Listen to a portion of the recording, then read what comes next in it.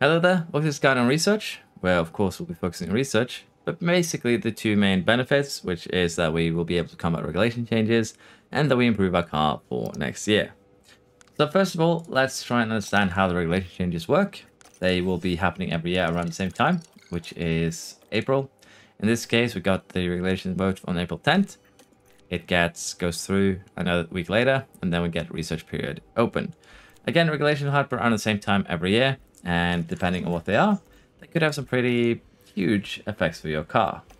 Now, the regulation changes we got this year is a 30% hit to our car part expertise reduction. Basically, we lose 30% of expertise in low speed, 20% medium, and 10% in high speed.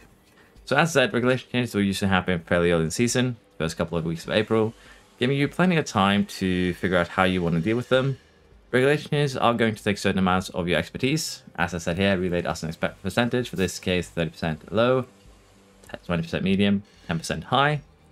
And you might ask yourself what expertise is. Expertise is basically a number that represents how skilled your engineers are in understanding that particular aspect of a part. So expertise will have a different stat for all of these modifiers. In this case, you have the underfloor.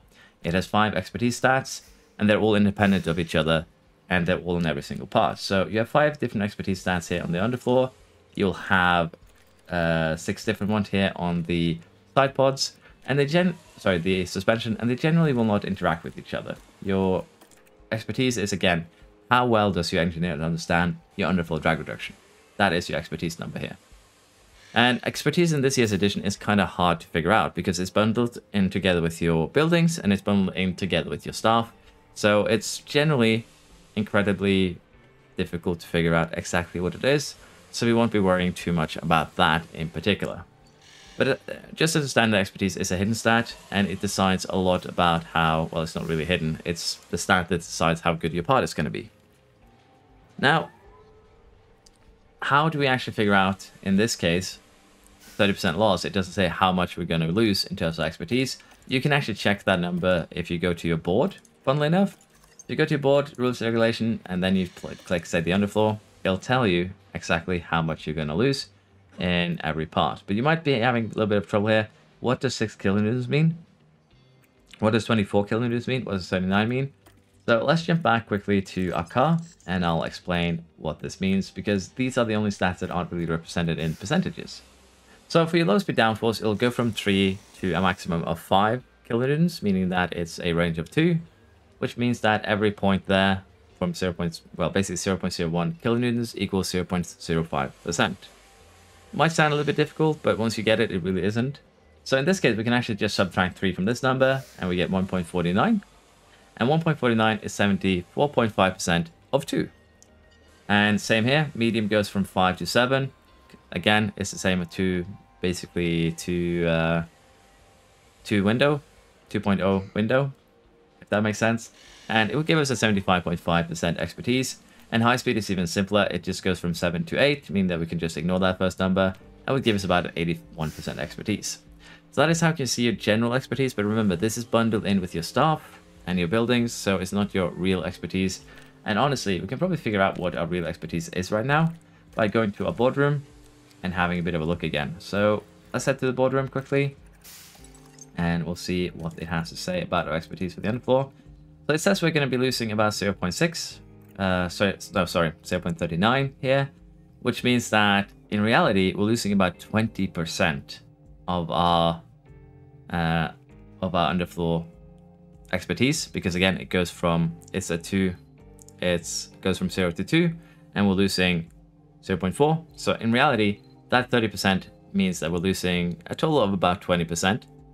Because again, it takes 30% of your current expertise, and the translation in this case would be close to 20%. And same here, this would be about a 12% loss, this would be a 6% loss, so it kind of follows what you'd expect. But at the same time, your research is a way to combat this, and that is mainly what you should focus on. You should focus on getting these green numbers here to be either the same or higher than the numbers on the right.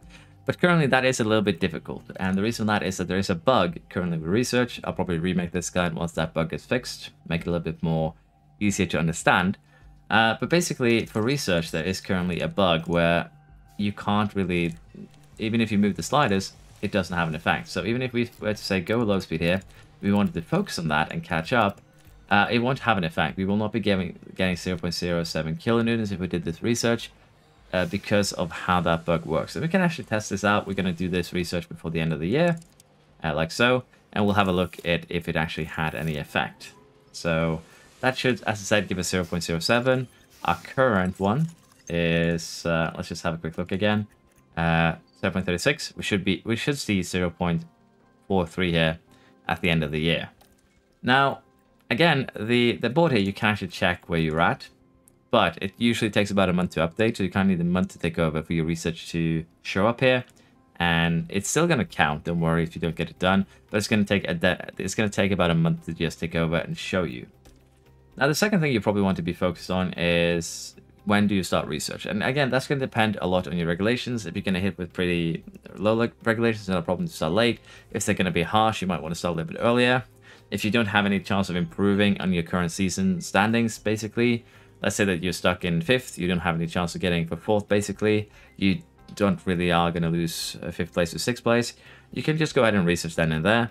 But generally, a good rule of thumb for me is that once I start hitting about 40 million on this number on the cost cap, 30 million, it's the time to stop designing and definitely start just focusing on research, because that is basically when you are going to start running out of money and you're going to start feeling the cost cap. So that is also a good rule of thumb on when you should start. But there's also one more aspect that we need to go through here really quick, and that is CFD and win total hours. You can actually use those on your research, and as you can see, they do boost that stat quite significantly.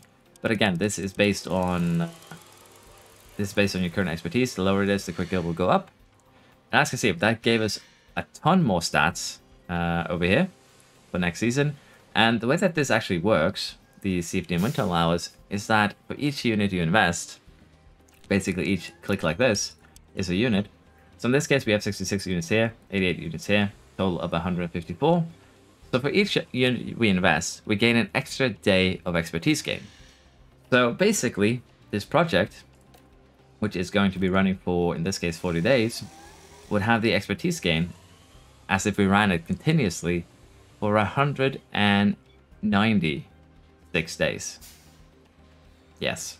Sorry, 194 days. So that is basically a ton of expertise stacked into a very, very short window. But again, we won't have any effect on it until next year. But it's a very, very effective way of boosting stats that particularly are falling behind or getting caught up with, catch up with other things. But again, keep in mind though, as I said, that the sliders don't work. So even if we do this, for instance, in this case, we're going to just put everything into the low speed cornering. And this again would be a 30% increase next year in the expertise field if it worked as expected. This would just be a 5%, this would be a 4%, which kind of lines up with the rest here. So we're going to do this as a kind of a test to see if it actually, you know, just to show you that, again, the sliders don't work properly. But using your CFD and win total hours on a research project can be a massive gain if they are falling a little bit behind, and can really help you catch up with the other teams next season. So don't sleep on it. It's actually really good. If you are going to use CFD and win total hours on your components, make sure that you make another one after the one that you've used your internal and CFD time on for design, because that one is going to be way better than the one you actually use time on. So you kind of get a double whammy there. But with that in mind, as I said, we're going to do this just to test it. As you can see, it's blocked because we're running out of days. But as you can also see here, as we decrease the amount of days, the stats go down. And that is actually because the expertise gain is based on a daily gain. The longer the project runs, the more expertise you'll get in total. But the shorter the project runs, the more expertise you'll gain per day, but you'll gain less total. So running them longer is more efficient in terms of money. Running them shorter is more efficient in terms of gains. But again, it's going to cost you more. So honestly, just run them as long as possible and you'll be fine. But we are going to have to make sure that we basically extend them as much as possible in December, because we need to get them done in the end of December. 31st December is actually perfect. Now, for CFD and wind tunnel hours also, you might want to upgrade your buildings, but in reality you don't. The wind tunnel and CFD sim might seem like something that is really good to upgrade, but don't upgrade these. Don't touch them. There's no point. For research in particular, the CFD and wind tunnel buildings will revert to level 1. No matter if these are max level or not, they will have the effect of the level 1 buildings, when you put them into your research. I don't know if it's intended to be this way, but it's how it works right now. And considering that we're probably going to be using, well, considering also that the CFD and Wintel buildings, the maintenance goes up by a lot, and these go under cost cap. So in this case, this would be an increase in about 65,000, which means that we'd be using another 800,000 of a cost cap, just upgrading this to level 2. And again, we're just going to be able to use these for 6 times a year, so they're not even hugely beneficial. They don't give any passive stats here. These are just when you use your CFD and Wintel time, so there's no need to upgrade these past level 1. Don't upgrade these. The other ones here that actually give passive stats are much better investments, and particularly your car part science tester. Again, I'm getting a little bit off topic here. Apparently, basically these two have virtually no increase in their monthly upkeep, and they do give you stat boost. So your car part test center, in particular, your suspension sim, your design center, you can upgrade these, but don't touch your internal and safety sim. It's just not worth it. And that is basically the research. It's actually pretty simple. The goal is to, again, counter the regulation changes. You can also use it to improve your car just as a general way until next year. And again, it's going to be dependent on your situation when you want to start research, but generally as you reach 30 million left in your cost cap, you definitely want to try and switch over, focus a bit more on research if you are able to, unless you're having a really epic find in the championship, for instance. And again, wind tunnel and CFD time, each unit is basically an extra day added to your project. It doesn't add an extra day, it adds an extra day's worth of expertise to your project. Sorry, I wasn't completely clear. So they're really powerful, but again, they're limited to just 6 periods a year. The first period has to be used on design, but you can use the other 5 periods on research if you want to. Now, we are going to be skipping ahead here, and as I said, we're going to be seeing if I'm actually just going to be showcasing just how that bug works. Again, low speed here, we would expect to get up to 0.43. For the suspension here, we'd expect to get up to 0.65. So we'll jump to the end here and see if it actually did that. So here we are at the end of the season, where we can actually have a look at how our things did. Remember, the underflow should be 0.43. It's not. As you can see, the sliders have reverted to more of a balanced setting. We get a little bit more, well, we get a little bit of across everything. Suspensions, we'll be seeing the same thing. It didn't hit 0.65. It basically reverted to a more balanced setting. So unfortunately, the sliders don't work, which means combating the regulation changes are going to be really hard. And that's going to be the same for all themes, and particularly the AI teams are going to be really hit hard by this. So if you can focus your research to a point where you don't actually lose any expertise, but gain a little bit for next year, for instance, you're going to have a pretty huge advantage against them. Now, this guide is slightly haphazard. I could probably have spent a little bit more time on it, but as I said, as this bug is currently in the game, there's no need to, I feel like there's no need to put too much, focus onto it, because I'll be remaking this guide once we get the rebalance, because there is going to be a rebalance. They are going to fix this, I would assume. So I would assume that we're going to have a rebalance to research then as well, because the AI is falling very sharply behind right now. And as a result, this is basically how I would do research on the current patch of the game. It does work pretty well. Again, most of this testing I've done by myself, but a lot of the blanks have been filled in by the work by Mike Takumi, who is really, really good at making testing this out. He's basically a wizard, the Adrian Newey of F1 Manager. So check out his guide. I'll be linking that in the description. It'll be going a little bit more in depth into the things that I've been talking about, but this is just a general guide to, again, how research works. He also has a pretty in-depth design guide, which I will be adding to basically my revised design guide, which will be up in hopefully a day or so, maybe a couple of days. And yeah, that is basically it for research.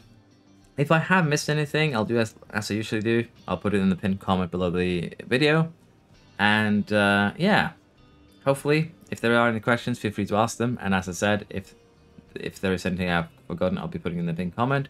But this is basically how research works, how I would do it, and in my opinion, what you need to know about how to take advantage of it to have basically a winning team in Season 2, Season 3, depending, of course, on how hard you want to min max. But again, thank you for watching. Hope you've enjoyed. Hope to see you around next time. And again, let me know what you think. Please like and subscribe. It helps me out a ton. And yeah, see you next time. Go check out the guide from Mike. It's amazing, and it's probably going to make the game maybe a little bit too easy for you, so read with care.